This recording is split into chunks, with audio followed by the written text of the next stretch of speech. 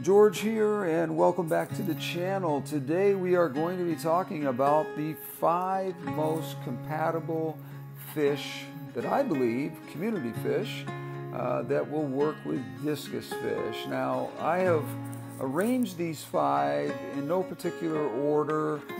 They're just 5 that I've had experience with and ones that I like and have used in my own tanks and think that they will work for you as well. So any number of fish will do that, but I have chosen these 5 out of, like I said, my own experience, and I would like to share that with you today because I think it's important that when you are making your discus tank into a community tank that you are choosing the correct fish and choosing fish that are not fin nippers, that are not crazy fish that are running through your tank.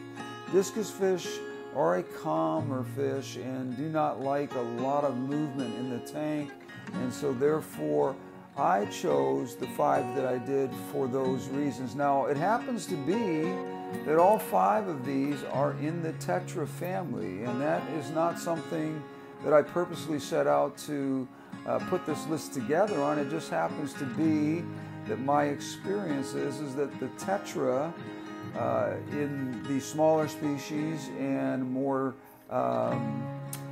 docile part of that species work really well with discus fish. So there's nothing hidden in here that suggests that I have a preference just for tetras. I'm sure there are plenty of other fish out there that would work really well with discus, but I like the 5 that I chose, and I'm going to kind of give you that list from the 5 down to 1, and that doesn't mean that anywhere in there that I'm choosing one over the other. It just happens to be that I'm just mentioning them in the order of the way I feel they best fit with discus tanks. Now, the very first fish that we're talking about is the ember tetra. The ember tetra is an absolutely beautiful little fish. The gold color really stands out in a discus tank. They're great little schooling fish or shoaling fish. They're not tight schoolers by any means. You'll see them in small groups around the tank. But again, a nice small fish, maybe an inch long at the most. And they really work out very well with discus fish. They're a beautiful addition to any tank, and I think that if you're going to get ember tetras, make sure you get a school that's big enough for a 50, 75, or 100-gallon tank, whatever you happen to have. I would say 25 to 35 of these fish would be a great number, along with your discus fish and of course your cleanup crew like your Corydoras, your Siamese algae eaters, and so forth. And we'll get into that a little bit more later in the video here. But ember tetra is the number 5 fish on my list here.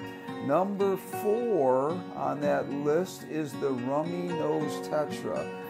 This fish is an absolutely beautiful fish, and they are amazing schooling fish. If you've ever watched rummy-nosed tetra move in sync with each other in a tank, it is a beautiful thing to see. And they will do the same thing in a discus tank with your discus fish. They're really beautiful. Now, these guys are a little bit longer than the ember tetra, so I would suggest to you that if you're worried about room and stuff like that, you could get away with 20 to 25 of these in a small school. And like I said, they will be absolutely beautiful and fun to watch. And I think one of the prettiest fish with that beautiful red nose and that famous flag tail of theirs that they're known for. Just absolutely beautiful fish, and I just can't tell you. I myself have several discus tanks, and one of them has the rummy-nosed tetra in there, and it happens to be one of my very favorites. So go out and find a supplier that's got good, healthy rummy-nosed tetras. If you can get wild caught, that's always best, and that's always best with any of these fish that I'm going to talk about. But make sure that they are healthy, make sure that they're a little bit bigger, they're not too small. A lot of the smaller ones are prone to disease. And of course, all of these fish that I'm talking about today, we're going to want to quarantine for 3 to 4 weeks before we ever add them in with the discus fish. But make sure that you're getting a good quality stock of fish. And put a little Paragard in there, or a little bit of salt, and also maybe some Stress Guard or something like that. One of those three to get these fish off to a good start and to keep situations like ick away. If you quarantine these fish, which you should always do, it will give you an opportunity to watch their behaviors, look at their health overall, and really get a good understanding of the fish and what their needs are before you ever add them to your discus tank, because you don't want to add disease to your discus. That would be an absolute disaster. But if you do this correctly, you're not going to have any problems, and you're just going to make your discus tank that much more pretty. Now, number 3 on this list is a fish that does not get a lot of attention for some reason, and I can't figure out why, because I absolutely love them, and that is the black neon tetra.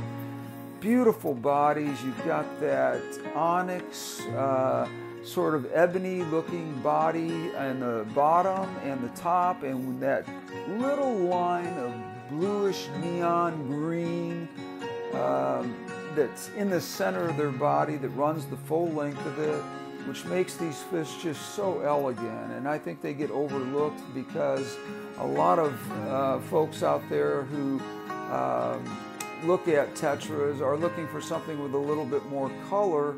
But if you look at these fish and you've got good clean water and pristine atmosphere for them, they're absolutely beautiful. Now, they will grow to about 1.5 inches, 1.25 inches, somewhere in there. So you want to make sure, again, that you're thinking about the room in your tank, how much room you do have, and make sure that you get a school that's either big enough. Again, I would say 25 to 30 of these as well. But just a beautiful little fish that I love a lot. And like I said, it really doesn't get near the attention that it should get, because I don't know why. I really don't know why. They seem to sell out every place I go of these fish. But when I talk to people about their favorite tetras, that is not one of the fish that comes up. But I think they're just absolutely elegant fish, and they'll just make any discus tank look very stunning. Number 2 on my list is probably going to be a surprise to a lot of you, because it is the common neon tetra. Now, this fish has been around forever. It's been overbred. It's you got to be careful. If you're going to go out and buy some of these, you want to make sure you're getting them from a supplier that is either got wild ones that you know are going to be in better shape and have not been bred so much and tank raised to the point where they have a lot of these problems. There's actually a disease named after them, neon tetra disease, and it's not a fun thing to watch these fish go downhill quickly. So you want to make sure you get yourself a very good, healthy supply of these fish. And again, a small fish, similar to the Ember tetra, or I would say right between the Ember tetra and the black neon tetra in size, and maybe a school of 30 to 35 of these as well would be a real good addition to any discus tank. Now, a lot of my tanks have sandy, dusting bottom of their tank, and I didn't say that actually as well as I would like to have said it, but the tank on the bottom is just dusted with a small amount of sand. I don't put large amounts of sand in there because I want to be able to clean it real easy and also remove it and replace it with new sand occasionally after several months because it freshens up the tank. It makes it look that much nicer and takes a lot of debris out of the tank or anything that might have settled at the bottom.